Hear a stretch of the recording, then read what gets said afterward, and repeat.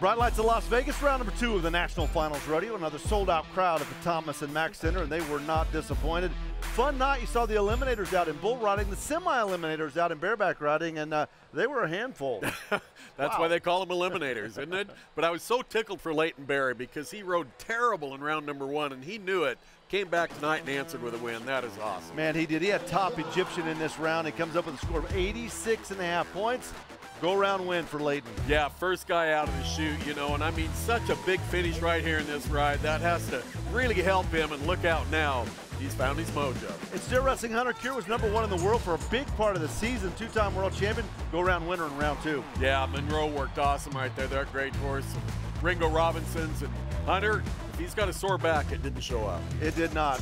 Team roping, Clay Smith came in number 13 in the world. His partner, Jake Long, number 4. They made the big check. Wow, Jake Long did a great job right there. Clay was running out of room in that corner, and Jake took the soreness out of it. You know, Lefty Holman's one of the guys, he always has a smile on his face, and he had a big grin after 87 points. Boy, and these Broncs were tough tonight. They had their way with a lot of guys. Lefty is riding so perfect right now, just made him look easy.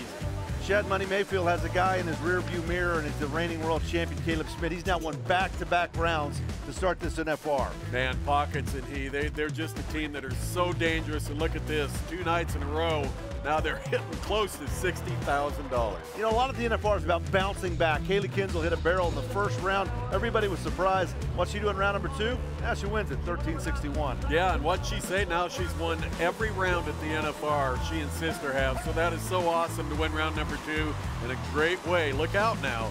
She's hitting her mojo as well. There were a lot of barrels that came down in round number 2. And Stetson Wright, well, 88 points for him.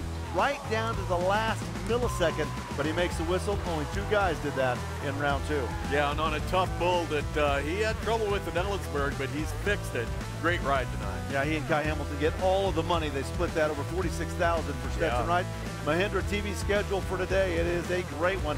It starts early with the morning edition of Western Sports Roundup all the way to the buckle presentation. Don't miss round 3, which starts at 8:45 Eastern time. We'll see you there.